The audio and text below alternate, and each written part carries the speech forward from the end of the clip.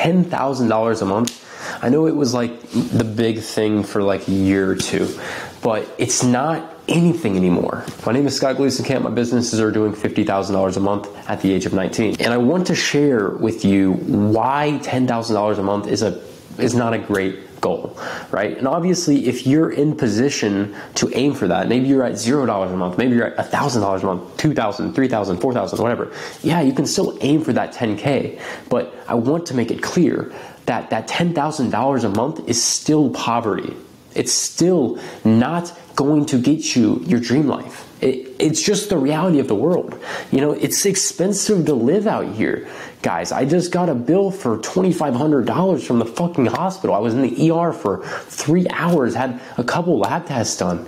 I mean, the world is just expensive. You have to have a car, you gotta have a fucking house, you gotta pay for miscellaneous stuff, you wanna go have fun, you wanna go shopping, you wanna take care of other people. I mean, $10,000 a month, as bad, as detached as it sounds, it is not getting you far. So set your goals higher. That's all I'm saying. Set your goals to $100,000 a month, $200,000 a month. I'm not saying you can't have those micro goals, because you definitely should, but don't feel satisfied once you get there, because there's always another mountain to climb. When I hit my first $10,000 a month in profit, I was like, damn, this is all possible. Like, this is a really, really good feeling, but I realized how little money I have. That's the thing. They glorify it online. They say, oh, $10,000 a month will solve your life.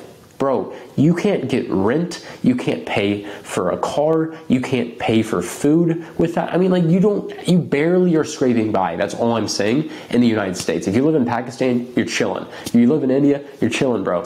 But if you're in the United States or another first world country watching this, I'm gonna be honest, you need to make more, especially if you wanna buy a Lambo or a nice house or a penthouse or just have a bunch of extra exorbitant stuff. So stop thinking so small. Once you stop thinking so small, it actually gets easier to make money.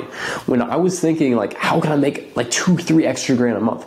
Guess how I was thinking about doing it? I was thinking about doing it by mowing lawns, and I did go mow lawns and make 2-3 grand a month. You know, I was doing lawns every day in high school, and I was doing landscaping, I was doing a ton of stuff, I was doing DoorDash, and that made me a little bit of money, right? But that's what I was aiming for. So I hit that, and I found ways to hit that. But if you're only aiming for $10,000 a month, you're going to do things that can only make you $10,000 a month. So say maybe you're actually aiming for $50,000 a month. You're gonna have to do things differently. You can't mow lawns and make $50,000 a month in your pocket. Like, it's gonna be very, very difficult, I should say. So maybe to make $50,000 a month, maybe you have to use some form of leveraged e-commerce, like I do. I do Amazon private label. I won't talk about it a whole lot, but basically we own our own brands on Amazon. Amazon handles all the fulfillment, customer service, returns, everything like that. And we just keep launching brands, and we get to build equity and have high leverage and margins. But to get to $50,000 a month, I have to have a different path than if I was trying to get to $10,000 a month. So if you're only aiming for that 10, you're only going to be able to get to 10. I'm just going to be honest. There's certain things that you can do at certain levels that won't get you to the next level. And I'm not discouraging you from going and starting a business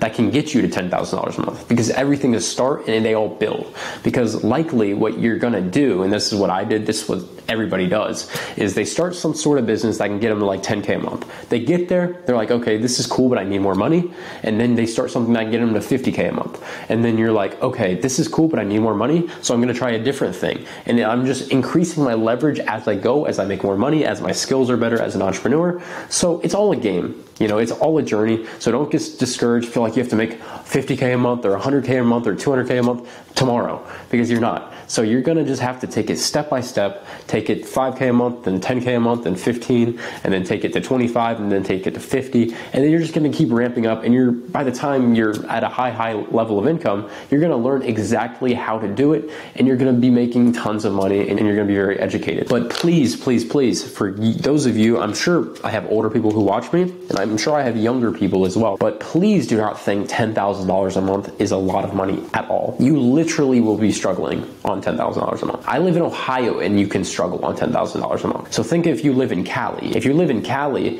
where rent's $3K a month, and then you have 50% of your money to taxes. I forgot to talk about taxes. Oh, even worse. Okay, so say you live in California. 50% of your money is gone to taxes automatically, basically, maybe 40, 50%, whatever. So let's say you have, for the sake of numbers, you do 10K a month, and then you have 5K left to spend. Okay, so 2.5 to 3K is spent on rent. That's automatically gone every month no matter what. So you have 2K left.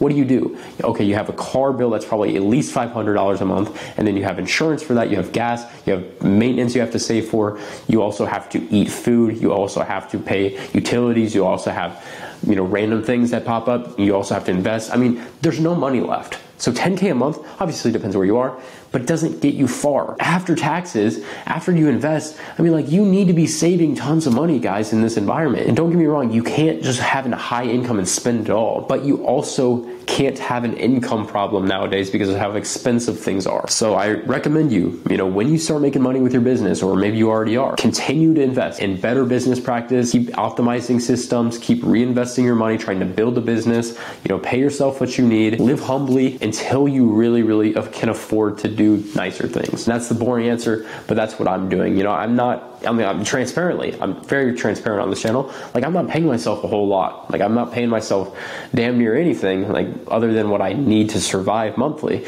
just because I'm really, really caring for the future of my businesses. Because I understand I'm in a business, I'm in e-commerce. I understand that the amount of money I have matters, and the amount of cash flow I have available does matter, because if I have $100,000 a month to invest in businesses, then I can go launch X amount of brands. But if I only have 1K a month, I can only launch 0 brands. So the more brands I can launch and the more I can invest, the more I can build my income and diversify. This was just my 2 cents, just because I've realized today it's fucking expensive to live out here, guys. So make sure you guys go make a ton of money so you can take care of the people you love. But make sure to go to the free course down below, guys. It's completely free. First link down below. But anyways, guys, make sure to subscribe. My name is Scott Gleason Camp, and I'll see you in the next video.